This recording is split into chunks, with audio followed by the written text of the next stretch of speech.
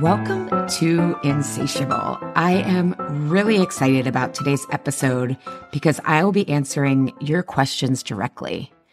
But before we dive in, especially if you're a regular Insatiable listener, please consider rating and reviewing the show on Apple Podcasts or wherever you listen. My goal is to reach 200 reviews on Apple Podcasts in the US in the next couple of months. But a big shout out to all my listeners around the world.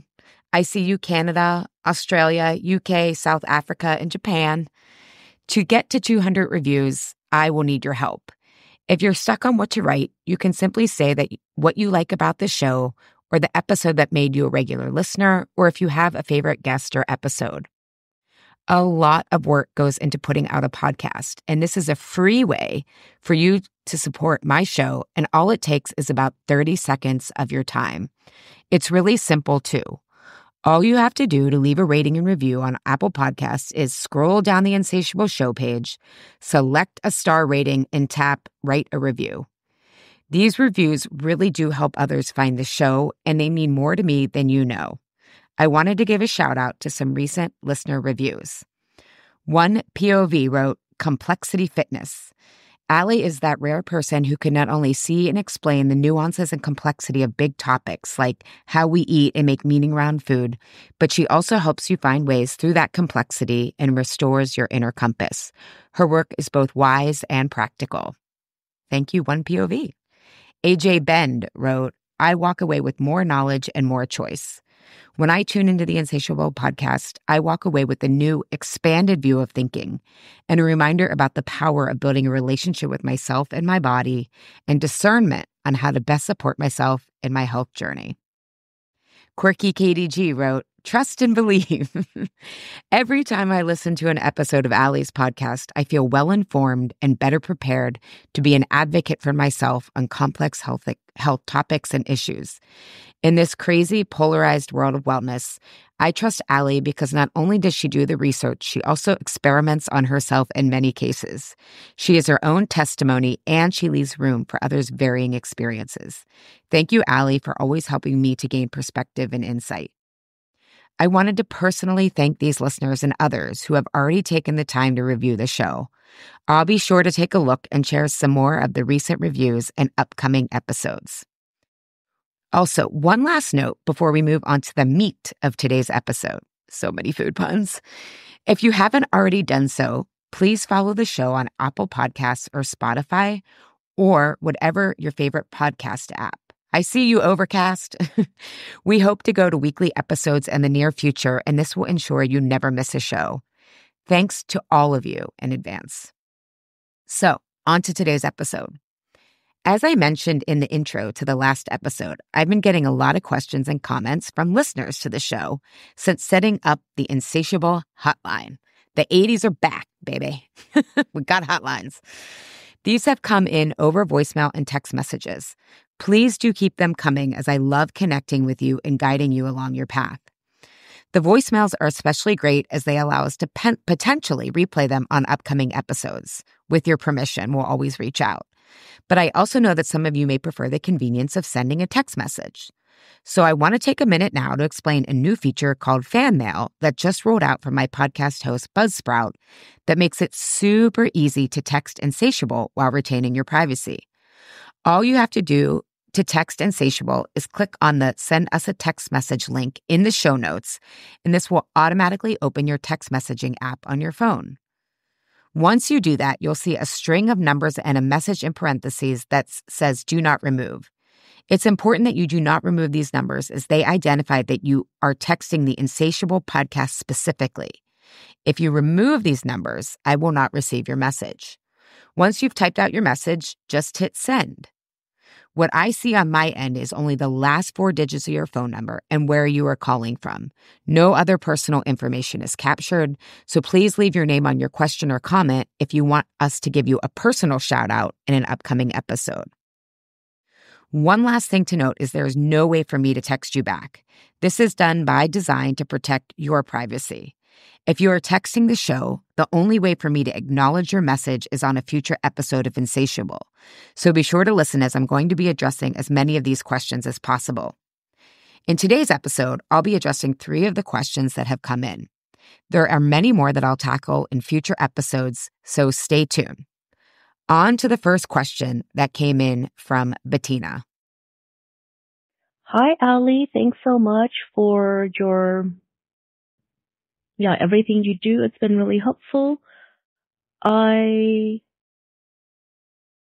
was a vegetarian and found out that to balance my blood sugar, I really need to eat meat. But I've been a vegetarian since I was a teenager. And I still have conflicted feelings about eating meat, but I see that I have to eat meat if I want to turn back my pre-diabetes diagnosis. So I started out eating things like deli meat on sandwiches because, I can buy it. I don't have to cook it. It's, kind of removed from meat.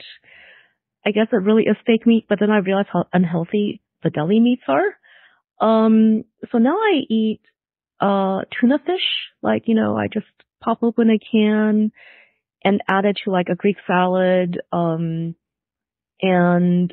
so the question is, as an ex-vegetarian who still has conflicted feelings about meat, what are some easy ways to incorporate more meat in my diet? And I eat a lot of eggs already, probably way too much. So any ideas, tips, would be helpful. Thanks so much. Okay. First off, Bettina, I'm really proud of you for being open-minded about this. I've seen a few people I know refuse to entertain eating meat, and their health has continued to decline. And your conflict, this makes so much sense. In today's world, how we eat has become an identity. So if all of a sudden we lose that identity, there can be a sense of loss, but also that we're doing something wrong. I can totally relate. I remember when I started working with my sleep coach, Kelly Murray, and she had me do some functional testing. When the results came back, it seemed I wasn't gluten sensitive anymore. I might still be because I hadn't eaten gluten in 15 years, but that if I wanted, I can try and see what happened. I remember those first couple of bites and feeling like I was doing something forbidden. I was genuinely scared of what might happen. That fear and doing something bad was based on my identity of being gluten-free for 15 years, not necessarily what was true. However, it's important to address this identity piece because it can cause a lot of stress, especially with something more intense than adding gluten back in, like Bettina's conflicted feelings about adding animal meat back in. And the more stressed we are in eating, the less effectively we digest. So this identity or emotional piece is really important, especially as you slowly come into this new identity. So Bettina, I'd ask, what do you think it means about you to be a vegetarian? And what do you think it means about you to eat meat? Answering these questions for yourself may help to start unpack the meaning you've ascribed to being a vegetarian. A really good book on this topic for people who need to eat meat for their health but struggle with eating meat is The Vegetarian Myth, Food, Justice, and Sustainability by Leah Keith. Leah was a vegan for, I believe, over 20 years, and even as her health declined, she unpacks how her vegan identity kept her from understanding a more true, complex reality of how soil regenerates, what's great for the planet, etc. There's a lot to this book, and in essence, she beautifully shares that for her, it came down to a deep philosophical truth she had to surrender to, that life takes death to continue on. This is big and can feel heavy, I know, right? There's so much meaning in how we eat. I remember trying to be a vegetarian in college and feeling horribly physically. I had lots of hunger and cravings, but I thought that was normal at the time. Yet emotionally, I felt like I wasn't contributing to animals dying. I felt like I was more aligned with my values of peace. And then I learned about factory farming and how so many animals were treated in horrific ways that we definitely need to address and change collectively.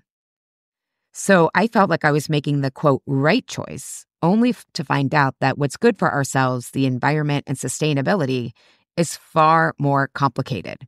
It's that complexity fitness. And can be a lot to work through, and yet I would start to unpack this part with what do you think it means about you, being a vegetarian, and now eating meat and fish. So that's the first step in the emotional or identity piece. And we get into this identity piece of how and what we eat in modules 3 and 4 in my Why Am I Eating This Now program. And the live version of this program begins in September, which, believe it or not, will be here before we know it. So if you're interested in that program, you can check out the link in the show notes or email me directly with any questions about the program at Ali@AliShapiro.com. And that's ALI at Ali, A-L-I, Shapiro, SHAPIRO.com. Now, on a physical level, first off, I'd make sure you're slowly introducing animal protein. If you haven't eaten it for decades, it can take your body a bit to reacclimate. The body loves slow and steady, okay? Very contrary to how most of us approach nutritional changes. You'll know you need to go slowly if you're having bloating, gas, potentially some reflux, and or constipation. You can add some raw apple cider vinegar before you eat, about 1 table mixed in water, to help support the digestive enzymes needed to break down meat if you're experiencing any of those symptoms. You may also be fine. Everyone's different based on, their overall health of their gut. I love that you're doing tuna fish salad. That's a great gateway as you work through this change. I'd also recommend salmon salad too. And you could do sardine salad, or some people really like pan-fried sardines. Sardines are an excellent source of protein and very environmentally sustainable because they reproduce so quickly. Cod is also a great protein source and doesn't taste nearly as fishy as salmon, sardines, or tuna. And you can bread cod easily too. We use gluten-free panko or cornmeal depending on what's in the house. You can also easily add different spices to the cornmeal to give it a kick or a flavor profile you like more. I like cooking without recipes, so I'll take any gluten-free flour we have and coat that with the cod. Then I'll dip each cod piece in an egg white. 1 egg white total usually lasts for about 4 pieces of cod, and that egg white serves to then serve as a stickiness for the cod that I bread in panko or cornmeal. And then I air fry it in our air fryer. As far as beyond fish, I recommend sourcing from a regenerative or small farm so you can still feel more in alignment with your values of treating animals well. I know people are vegetarian for many reasons, and one hot one right now is environmentally sustainability. Small farms that raise livestock are actually really critical to environmental sustainability and regeneration. Despite the media's current obsession with veganism, so much of what is being promoted is only half the story on environmentally sustainability. So sourcing from those places can enable you to still live in alignment with that sustainable, environmental, and animal-friendly value. And deli meats aren't all bad. I myself sometimes eat turkey deli meat, especially before I go work out in the morning as a snack. But I pick ones that are organic, aren't coated in any industrial oil, or are nitrate-free.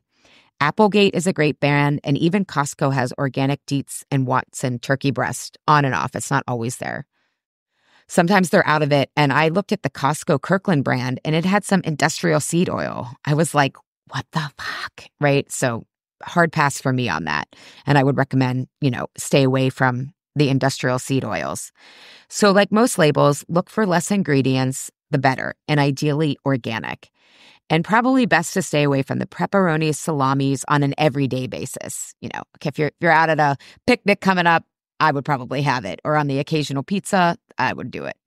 But we all have to figure out what's right for us. If you are post-menopause, you do have to start paying attention to saturated fat, as loss of estrogen means fat builds up in our arteries more. So I would start there. And then, of course, after you acclimate to all of that, you could buy meat pre-made before you're ready to cook it yourself. And you could put chicken in chicken salad like you're doing with tuna salad. It's okay to take it slow. You can also work on increasing your walking and strength training, which will help your prediabetes markers so you don't rush yourself faster than you're ready. And getting good sleep is also going to help your blood sugar. So many other things, levers to pull so that you can go at the pace that works for you. Thanks again for your question, Bettina. I hope that helped get you to your next step, and feel free to reach back out if you need more guidance. All right. Question number 2. I know quite a few of you regular Insatiable listeners are also coaches and other health practitioners, and I've received several variations of the next question over the past couple of weeks. This latest one came in via text from Whitney in Los Angeles. I've checked out your Truce coaching certification, which moving forward I'm just going to refer to as TCC, and I'm really interested. But there are so many trainings and certification programs out here, especially in the coaching world. What makes your training different? Love this question. But I'm going to take a step back and give you some things to think about with your career and how to choose a training program, because there are a lot out here. I've looked as I've wanted to craft mine to fill a niche that wasn't being addressed. So here's some things I think are really important to look for or to think about. First off, where are you in your career, and what are you hoping a training program will do for you? It's important to be strategic when you're investing in yourself and your business. For example, many of the people in my training program have coached people at least a little bit and don't feel equipped to go deeper or really address the root issues of why clients struggle with knowing what to do but aren't doing it, whether it's food, exercise, business building, self-care.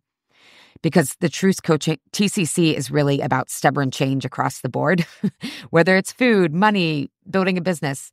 So we have people who aren't just in health and food take it.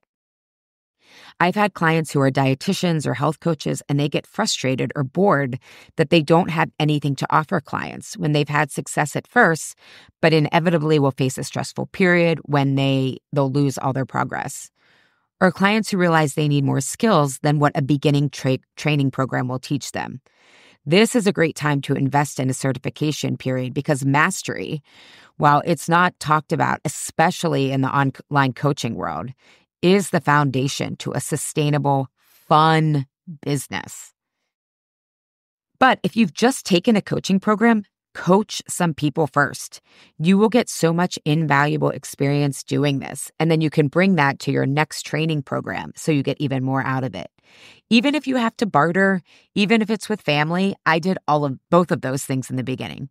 Just get used to the role of being a coach. Get a feel for your own style and what aspects of coaching are interesting to you. For example, when I started, I found the deep, deep emotional work the most interesting. Recipes at the time, so many people of my peers were creating recipe books and growing their following. And I was like, nah, I would have, trying to do a cookbook, I would have killed myself. So it's important to follow your curiosities, and you figure that out by actually coaching.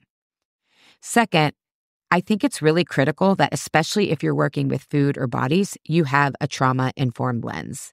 We include that in TCC because as coaches, we aren't trained in coaching someone when they are activated in their trauma, if that ever happens in a session. It's just not responsible to do that.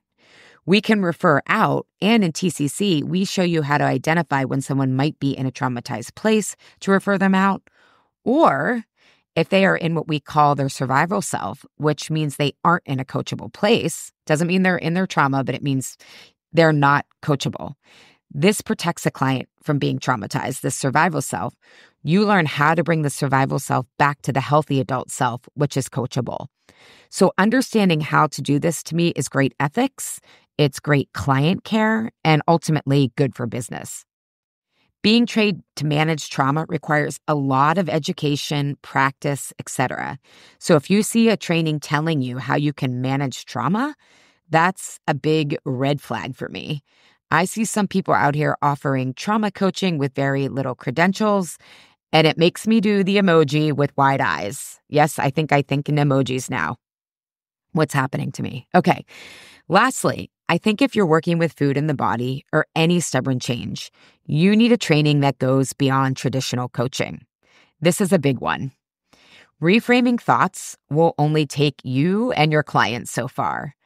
Most coaching comes from cognitive behavioral therapy or positive psychology.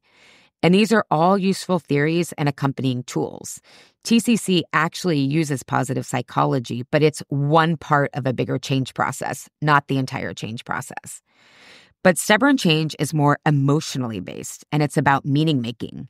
It's about addressing people's underlying stories who have a strong need, and these stories create a strong need to address sensations, physiology, and how people make meaning. This is all much more somatic than psychologically driven. In my opinion, you need both. We always not need both. We need to address the physiological and psychology. TCC does both of these because these two components aren't separate. They're always informing each other. As Dr. Robert Keegan, one of the leading developmental psychologists whose work is highly integrated into TCC, says, to change, we need to feel our way into new thinking and think our way into new feeling. This means, yes, we need to reflect on our emotions and feelings and see if they're telling us an accurate story of what's happening. But we also need to experiment and figure things out as we go with new experiences that will radically change our thinking. What he's getting at is a head and heart approach. So I'd want to make sure that the coaching program I'm going to study is integrative in that way. Otherwise, you're missing half the story, which means you're missing, really, in my opinion, the transformational results. My TCC program originally was going to launch in July, as I've shared on this podcast and with my list. And for a couple of reasons, it will now be launching in April 2025. And they're all good reasons, by the way. But there will be free trainings and a smaller training offer to help you to have the tools of where the coaching industry is headed, which is much more around flexibility, helping people be their own authority, and what we call in developmental psychology, developing complexity fitness in the fall. Because if you haven't noticed, the world is changing at such a fast rate. Trying to stick to a traditional coaching plan just doesn't work for most people. So email me at ali@alishapiro.com. Again, that's Ali, A-L-I, at Ali, A-L-I, Shapiro, SHAPIRO.com, and I'll make sure you're notified of when the trainings will be. These trainings also are not disguised as sales calls. Rather, I understand that this is an investment in your career, and I want to ensure it's a good fit for you or not. Okay, the final question.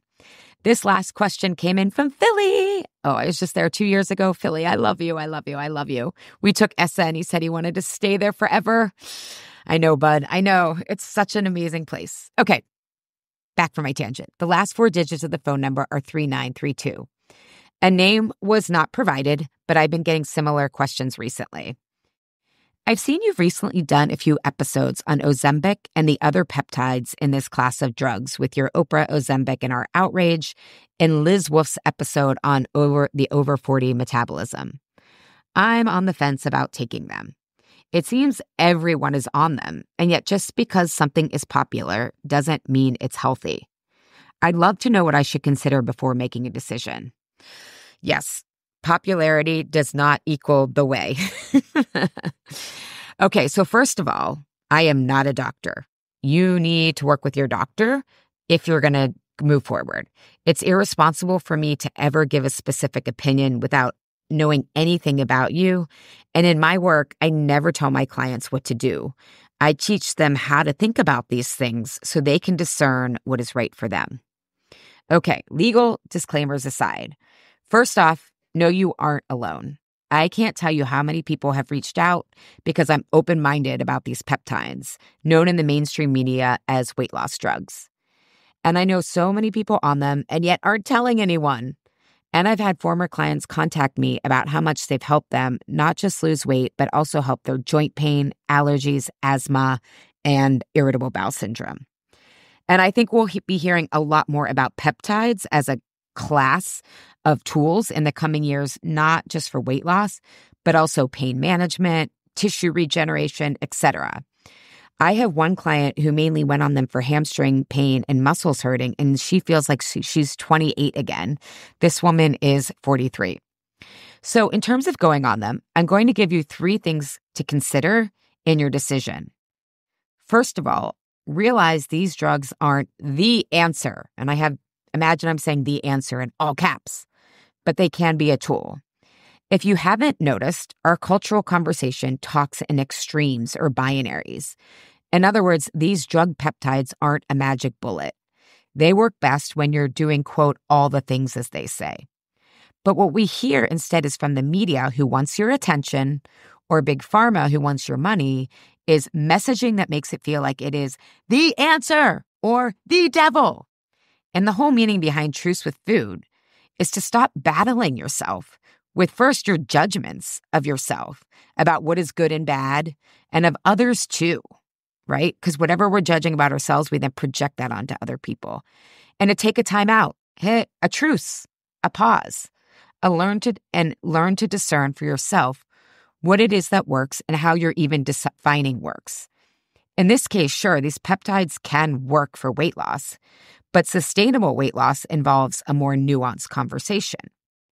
But what we get instead in the media is headlines like blockbuster drugs or Ozempic, devil, or life-saving magic. All of this framing builds up the perception that this is the answer instead of a tool in a larger toolkit. And for some people, I'm sure it can be miraculous, and I don't want to discount that. But most people are going to have to use this as a tool inside a larger approach to health, like doing all the boring things that the media or drug companies can't get your attention or money from. Eating mostly whole foods, not turning to food when you're stressed, movement, sunlight, and sleep.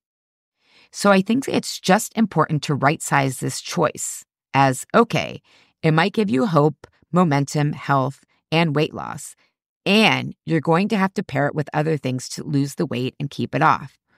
Or if you're using it for prediabetes or type 2 diabetes, this alone can't sustain regulated blood sugar levels. Your body needs you to do your part. Second thing to consider is dosing. In general, there's a medicinal understanding that the dose determines the poison. In other words, the same thing that can be helpful when dosed correctly can heal, when given in too high a dose can cause harm, right? Think about this with antibiotics. You don't want to take 5 times the antibiotics that would destroy your gut microbiome when maybe you can use just a dose, right? Or I know I have a lot of psychiatrists and psychologist clients, right? And they will tell you if they can prescribe drugs that antidepressant, you always have to work on the dose. You got to get the right drug, the right dose, go up or down, right? That's why they call it a practice, right? I've heard from integrative or naturopathic doctors that a big reason for side effects and having to stay on these drugs forever is the dosing and that it's way too high for sustainability. Remember, the standard dosing strategy, from what I understand, was really set for a clinical trial to prove they worked in a short period of time. And so at these drugs at the highest doses, it's basically like putting someone on an 800-calorie diet. And this is where you're getting the extreme muscle loss, unpleasant side effects like nausea from plummeting blood sugar. Or remember, your fat stores toxins, so your body needs to have the right nutrition to process these toxins. And if you're not even getting your basic nutrition needs met on 800, even 1,200 calories a day, you're going to have a really hard time. Now, most doctors will trial and learn from their patients and potentially change the dosing, especially if a client is getting their medication from a compounding pharmacy where you have more ability to adjust the dose for the person, right? We talked about this with hormone replacement therapy in Esther Blum's episode, right? If you go to a compounding pharmacy, you have more flexibility on the dosing. Same with these peptides. But to me, it seems dosing the drugs and peptides for a smaller caloric deficit seems like a more sustainable strategy. I read in Parent Data, which is a publication started by Emily Oster. She has a doctor doing menopause content, Dr. Jillian Goddard, that she shared, it came up in the Do These Peptides Work for Menopause? Or, column that she writes about perimenopause and menopause. And she said that she doses for her patients so that they're losing 1 to 2 pounds a week. That seems much more sustainable and healthy than just going up to a dose that may have you not want to eat at all and barely getting the nutrition you need to process your weight loss or be sustainable without these drugs. So really consider doing your research around how to dose, and I would find a doctor or, a nurse practitioner or a physician's assistant, someone who can prescribe these drugs that can also work with you on dosing for sustainability and just your experience with them, and to preserve muscle mass. Because at the end of the day, you got to preserve the muscle mass. All weight loss will cause some muscle loss, but we want to lose as little as possible. Lastly, you are still going to have to do the inner work around why you turned to food, get in restriction cycles, and or have your weight tied to your worth.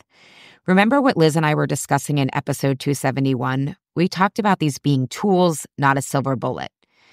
An interesting yet not surprising reality is that many people taking these drugs report they are no longer emotional eating. However, they're now struggling with anxiety and depression, and in some rare cases, having suicidal thoughts, which is really serious. So this is another thing to consider. If you've had struggles with suicide in the past, I probably would not recommend these, right? I don't recommend it all, but I would give it a really, really, really, really, really hard look. When you stop emotionally eating, you have to deal with all the reasons you turn to food. It is not just your weight that is causing all your difficult emotions. I promise. I don't think I would have believed that when I was 23 years old, but most of you listening are at midlife and have more wisdom. It's not just our weight that causes us to turn to food.